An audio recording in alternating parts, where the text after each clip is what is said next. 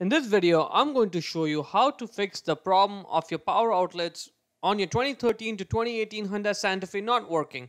Now, the problem usually is just a bad fuse. Now, there are 4 outlets in your car. 2 in the front row, there's 1 over there in the second row, right underneath there, and then there's the 4th one in the cargo area, right? That's the one right there. I'm going to show you how to fix them all. Open up the driver's side door. Now, when you open up the door, you see right where your left foot would go. That's where the primary hood release lever is. So pull it over there. Now in front of the vehicle, right on top of the Hyundai emblem there, that's where the secondary hood release lever is.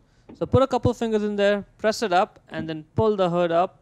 Now when you open up the hood supports itself in its place using those 2 black hood struts over there. And so when you open it up, it stays in place. Now once the hood is open, that's the main fuse panel over there. Press the cover on the side and the cover comes right off.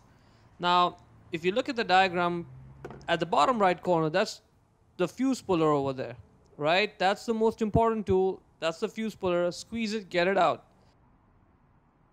It's a nice little useful tool. Alright, now if you look at the diagram there, that power outlet 25 amps, the one in the red box, that's the one that controls these 2 power outlets. The one by the driver's side in the front row and the second row. We are going to get the spare fuse from the green box over there, the spare 25 fuse, and that's the one we are going to put right where the 25 amp power outlet fuse goes. So that silver one over there, that one, it goes right where that one is. Now just to prove my point that that 25 amp does indeed control it, I'm going to pull it out and let's see what happens to the power outlets. See, the power's gone. When I put it back in, both those power outlets come back on. Now, same thing. The front row passenger outlet and the power outlet in the trunk, in the cargo area, they're controlled by the same one fuse, right? And that fuse is actually inside the car. It's labeled cigarette lighter. It's a 20 amp fuse, and we also have a spare 20 amp fuse in the main fuse panel. Now inside the car, right where the driver's left side foot goes, that's where the access panel is for the second fuse panel. You get that panel off. That's the 20 amp fuse, spare fuse that we will use inside here. Now again, just to prove my point that this 20 amp fuse in fact is the one that controls the 2 outlets, pull it out, the power goes. Let's see what happens when I put it back in. Power is back in. Alright, so if those 2 outlets aren't working, you know where to get the spare fuse from, you know how to put it back in.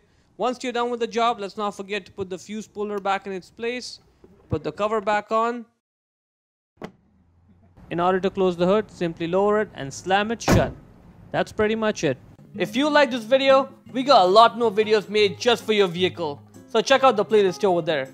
And if you have a friend or family who can benefit from this video, please share with them. Till then, drive safe and thank you for watching.